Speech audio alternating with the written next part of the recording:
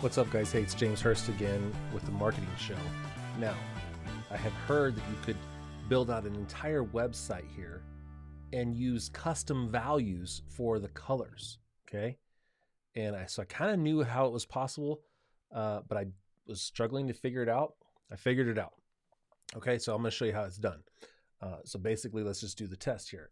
So here's the custom values. Headline, bold color, okay? I'm gonna go change it. So I had orange in here. So I'm gonna go do a search. Let's do green. Green, hex code, okay? It is 00FF00, okay? Let's grab that, okay? And then I'm gonna update the custom value, like that. Hit save.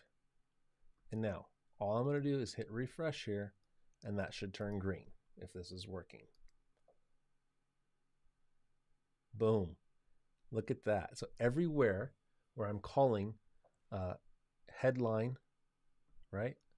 Headline bold color, it's going to go green. So let's do this together from scratch. Let's go try to change the button color. Okay. So let's go make a new one. So we're going to go, let's do purple. Okay, so purple hex code. Purple hex code is that.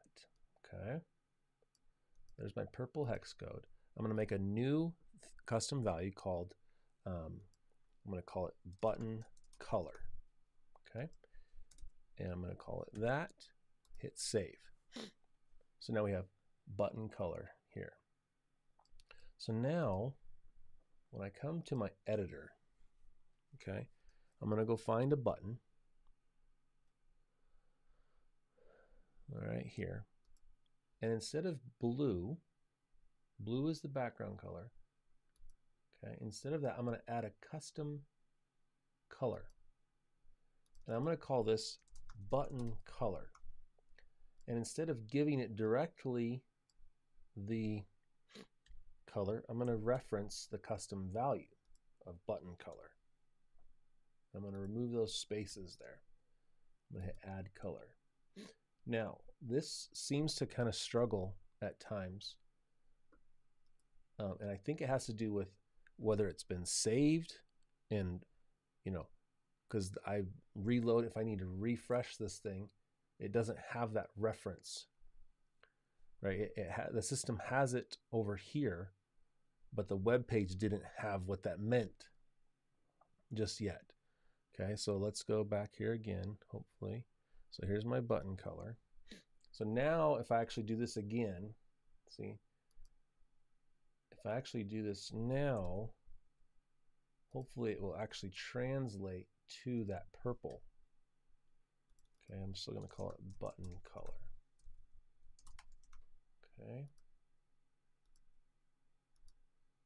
Color already exists. Oh, it refreshed it. Look at that. It's right there. Okay, so let's just double check this. So it's called button color. Look at that, okay? So a little bit of refreshing, probably, and it brings in that button color.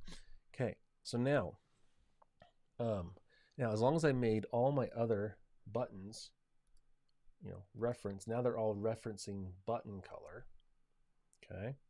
So now when I build out my sites, now I'm going to start building them out generically speaking. So I'm going to say, hey, I'm going to use button color. So then if I save this,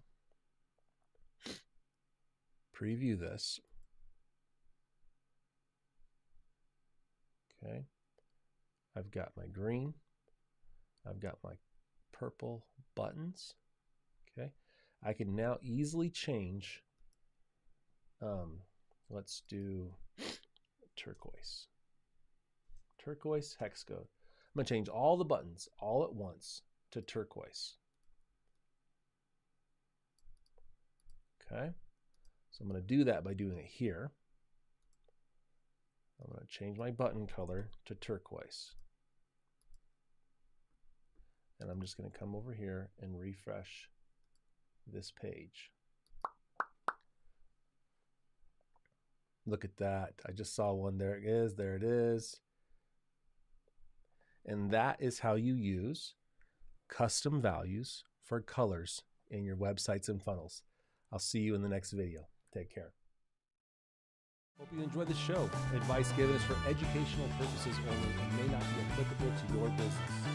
You should know that the Marketing Show receives compensation through its affiliate relationship for the products and services it recommends.